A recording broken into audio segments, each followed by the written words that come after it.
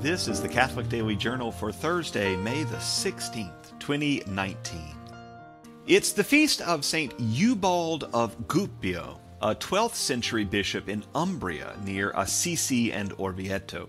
He was a noble by birth and was educated. And he joined the local monastery of San Secundo until he was called by the bishop to become the head priest of the cathedral. Now, in some cities, bishops have established what are called canonries of the cathedral. And this is a group of specially chosen and highly qualified priests who operate the cathedral, advise the bishop, and the like. Now, in some places, that's purely honorary. In some places, it's very practical. But in Gubbio, it was very practical. St. Eubald was chosen to be the head honcho of this group in his diocese. And once he was installed and got reconnected with the world and the news and the happenings of the day, he heard about a group of canons in Vienna, a very select group. He heard that they had turned their canonry into a kind of monastic group. And Eubald was keen on the idea, and he visited Vienna to get the details. He came back and he put the whole thing into effect in Gubbio, which went over very, very well. Eubald is remembered across Italy as an incredibly holy man and a top-notch leader and manager. He died in 1160 and was canonized 30 years later by Pope Celestine III.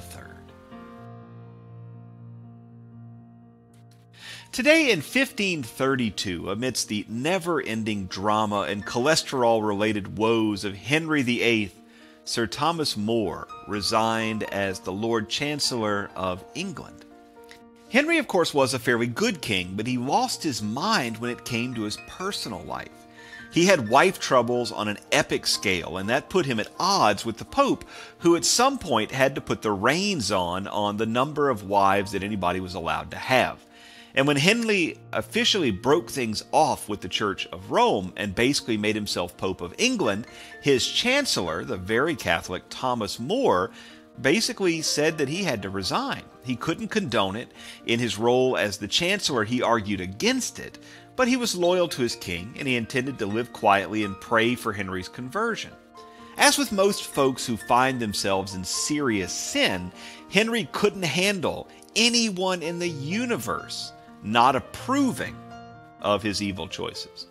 And so Henry ultimately had More put to death, along with several others, bishops, churchmen, who refused to sign documents expressing their support for Henry's lunacy.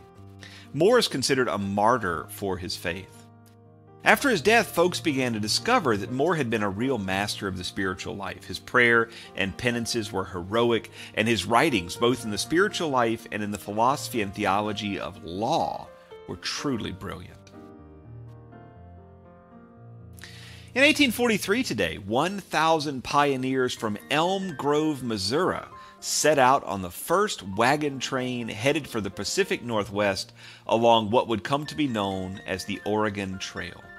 We don't know much about the individual people, or whether they succeeded or died of dysentery, but they were pioneers among pioneers. Finally, today is the birthday in 1831 of David Edward Hughes. He was born in the UK, but raised in the US. He was a musician and a professor of music. He was especially good with his hands and was a virtuoso harpist. He tinkered with all kinds of things and managed to come up with some very useful inventions. First, he created a telegraph machine that could print out the message, which was a big deal. He took that to London to strike it rich and started to play around with other kinds of sounds which could be transmitted across wires. That's when he stumbled upon a combination of wires, electricity, a magnet, and a fabric diaphragm, which, when put together, give you a microphone. Hughes was a brilliant experimenter, and without his work, I'd be sitting here talking to myself.